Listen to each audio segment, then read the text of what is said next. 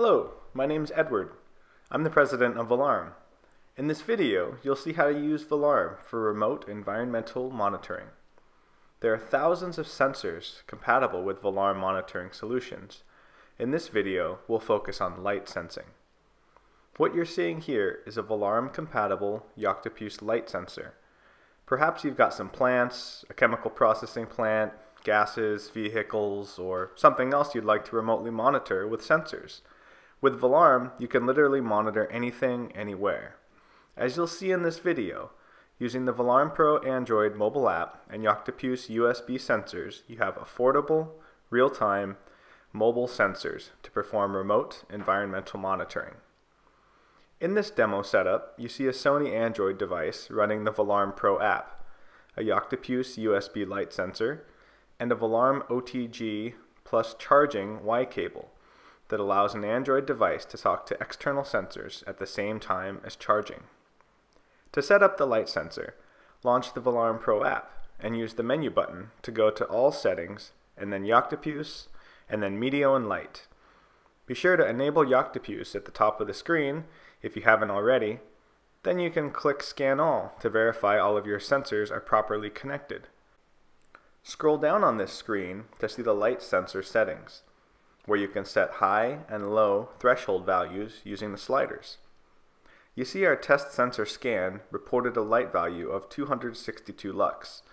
Now I'll cover the light sensor and scan again to see the change.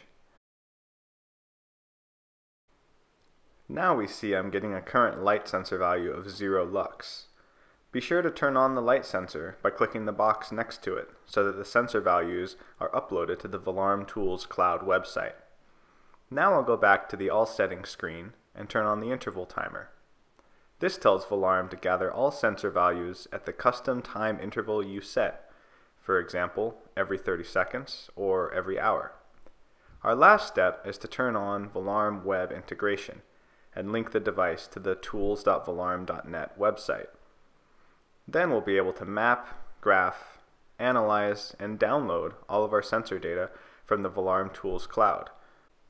You can also share and forward your Valarm sensor data in real time using Valarm's APIs. This device has been configured to report sensor values to the cloud in real time. For step-by-step instructions on how to do this, watch Valarm's YouTube video tutorial on linking devices to the web.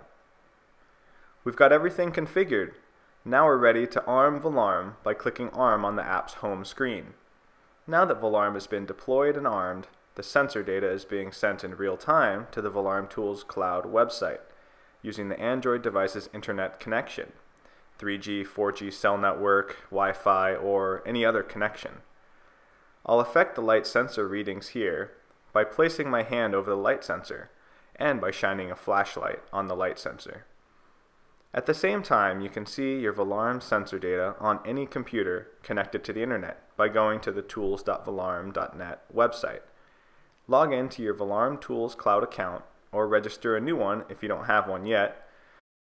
Once you've logged in, you can go to the Device Manager and click your Valarm device to see the device details and the latest geo-tagged sensor data. Here you'll see the latitude and longitude coordinates associated with every sensor reading. In this case, you see sensor data collected every 2 seconds. Click Graph Sensors, then select your sensors of interest to see an interactive graph of your sensor data. Hover your mouse over the graph to see exact values at that point. By using the Esri ArcGIS Tools, you can see your geo-tagged sensor data on a map. Here I zoomed in to our light sensor demo dataset, and when you click on a point, you'll see all of the sensor data collected at that point. In this case, each point is an interval timer reading performed every 2 seconds. All Valarm sensor data is geo-tagged with latitude and longitude coordinates using the device's GPS. Now you know how to use Valarm's real-time mobile sensors for remote environmental monitoring, so get out there and do it. Don't hesitate to contact us if you have any questions, comments, or suggestions for another video at info@valarm.net.